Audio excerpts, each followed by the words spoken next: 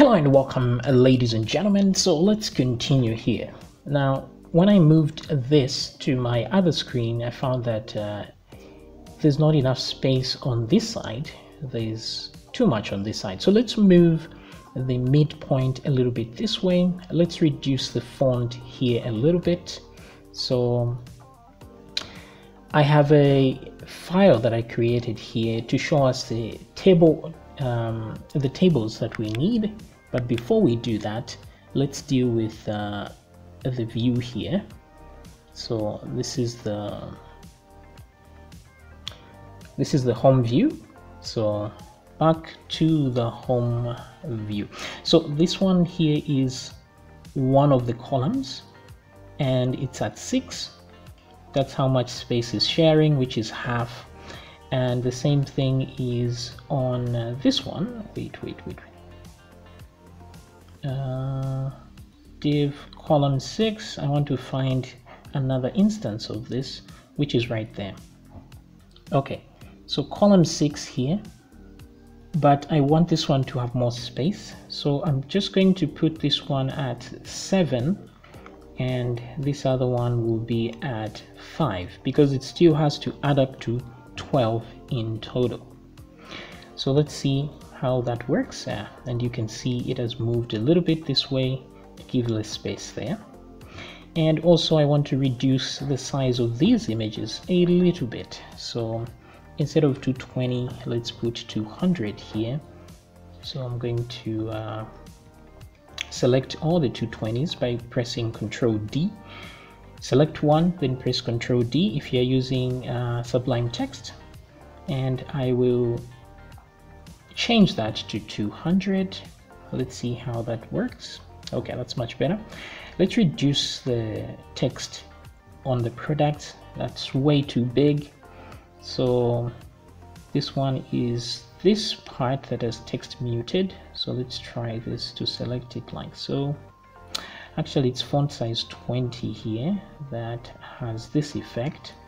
So what I'll do is remove this font size 20 and then just add it to the amount itself. So drag it to here like that. So let's see how that works on one item.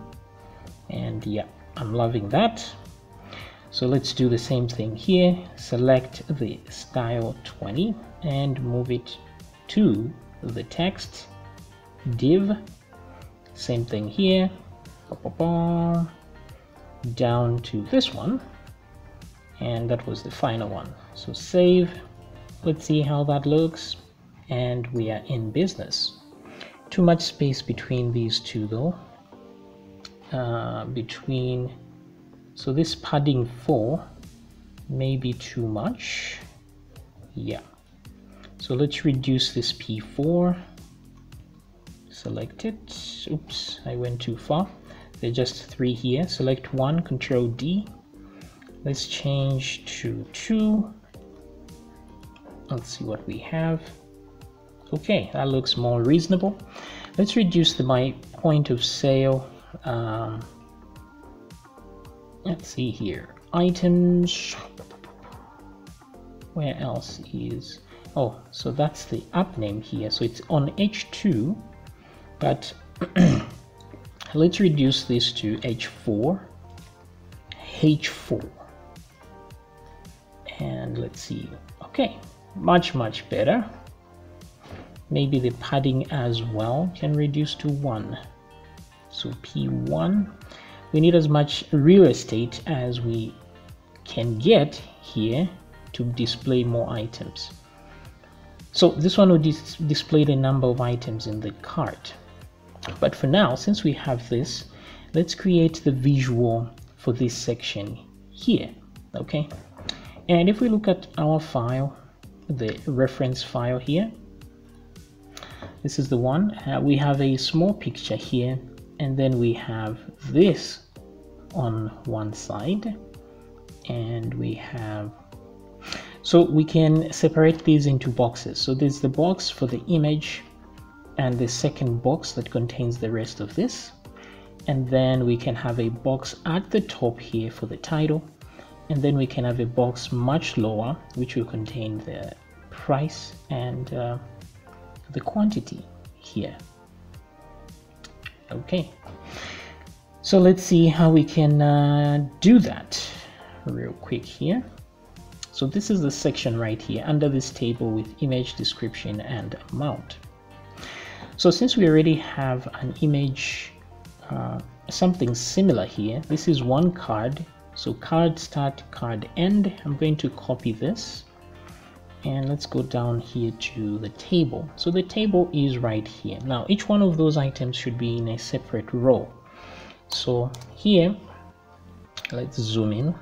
I'm going to do a table row like this. So one row here will have a card inside. Now for every column here we need to put table data. So TD there, that's the first one for image.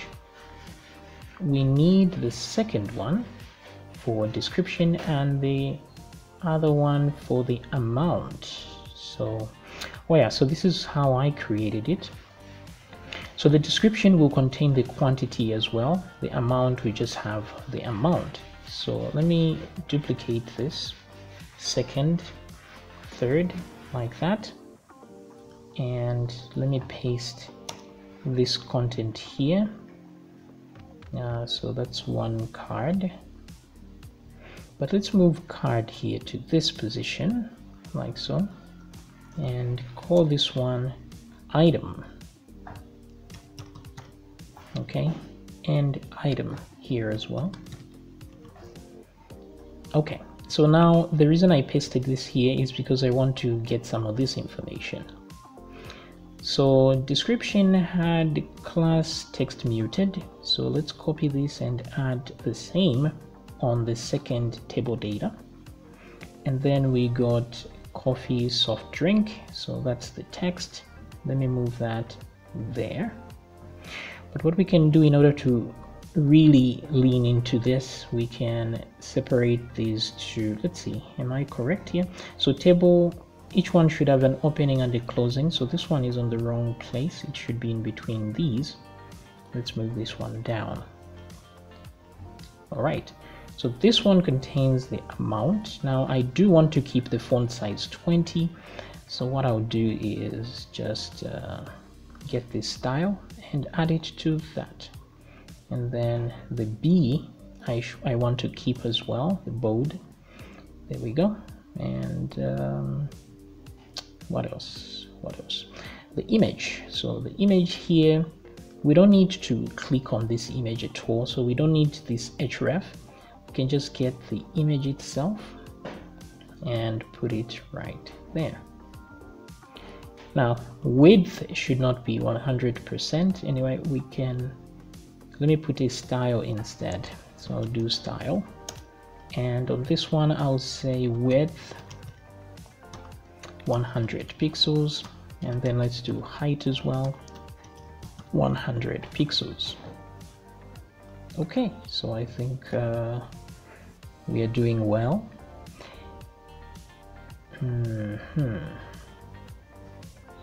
All right, so let me delete this part, because there we go.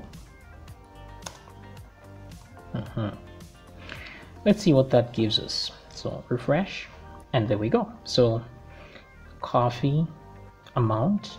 Down here we can put a quantity counter, something to increase the quantity, but this thing here is not aligning properly. It's stretching to the edge. So this could be caused by what do you call this? Flexbox. Yes. So there's an image here, and we have specifically told it the width to be 100 pixels and height to be 100 pixels. So normally it should obey this, but maybe because I put W100 here, that's what's causing problems. So let's remove that one and let's try again. And there we go. So we are in business. Very cool. Now, since we know the image here will always be 100 pixels, we can actually limit the width of this thing. So I'm just going to add a style on this one. So let's say style, width of this, let's put it at 110 pixels just to leave a little room for a margin. Okay, so image, description, and then amount on this other side. So the description is here. Now below the description, I want us to add this box right here.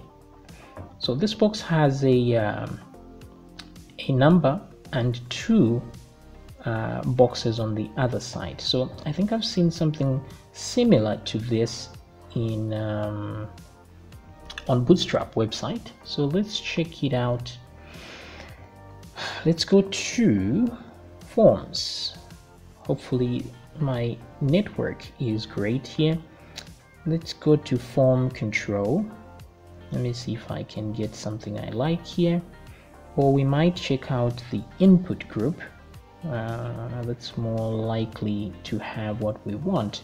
But let me see what forms comes up with. Yeah, and just like I thought, my internet is really slow. Maybe because I'm using my internet device to record sound at the same time, so maybe that's probably why. But let's see here. I'm looking for something like this. See, where we have an item in here and the second one similar to this, but I want to see if there's let's go to input group instead. I think we'll have more variety there. Come on. Okay, there we go. This very first item here, username. Cool. So let's copy the code for this one. I'm going to copy it from here. Copy. And I want to add this right here with the text. So I will move this whole thing like that. And then within it, I will put my code. Like that from the Bootstrap website. In case you can't see that Bootstrap website, for some reason, here is the text down here. So as you can see, there's an at here at the beginning. Let me show you how this looks like now. Let's go back here, refresh. Okay, so this is what we get. Username doesn't look like much, but the first thing we have to do is change this type. Actually, text is okay. Placeholder should be a 1. And let's remove these. We won't be needing these. Therefore, accessibility options, where if a blind person is trying to view the page and the page is reading to them, that will be the information used. So here I want a minus sign. Now if I copy this and put it on the other side as well of the input, I can put a plus sign there. So from control, placeholder. Now the ID here is not required because it's not really being used at all. So let me do that. We'll only put IDs on things we want to access. And then let me put a value as well here. So value 1. Okay, and let's see what we've got. Now I could have put type number here, but the problem is number comes with an up and down control, which we don't want because we are actually designing that on our own. So we have a plus and we have a minus on the other side. Now if you don't want or you want to display a bigger one using font awesome, since we have font awesome, let's put an I tag. Let's put a class. Let's do fa minus, and let's see how that looks. Let's remove the actual minus sign here and compare. So that looks much better because it's bigger. And I'm going to copy this and put it here and put plus, of course. So that's minus and plus right there. Very cool. Now I can limit the width of this thing by just adding a style to this table, this div, and say width, maybe let's say 100 pixels. Okay, maybe too little. Let's try 150. I'll just say max width, that way it has room to resize down. Okay, so there we go. So we have a number let's see the comparison here. Okay, only that these guys are blue. So let's try and do blue here. So we're just going to say text primary. Okay, so the primary color will be affecting the text in there, and it didn't seem to have done anything. Well, maybe directly adding it. So let's move. Let me cut this, and I shall put it inside this minus and plus text primary, and also inside the form control, like that. And let's see what we got. Okay, it's working. Very cool. Now I wanted to leave some space on the top, so I'm going to, this one is margin bottom, so let me remove the B so that it becomes just margin, like this. Okay, maybe margin X for left and right, no, actually Y for top and bottom, because that's all I care about. Okay, that's much better. So nice, and we need a cursor here. Let's see, what do we got? Style on this one. Let's put a style and say cursor, and let's put a pointer there. That way the buttons themselves, you can tell that you can click on them to do something, to increase the number or reduce the number. Very cool. Maybe don't need to put text muted here. Let me remove this. Instead, let me put text primary to change the text color there.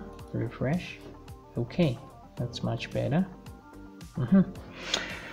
Okay, so if we now duplicate this, you see where it says item, item end. That's where we can add the loop. So let's do this. Boom. And then we will have 2 of these. Okay, very, very good. All right, so I'll see you in the next video where we continue.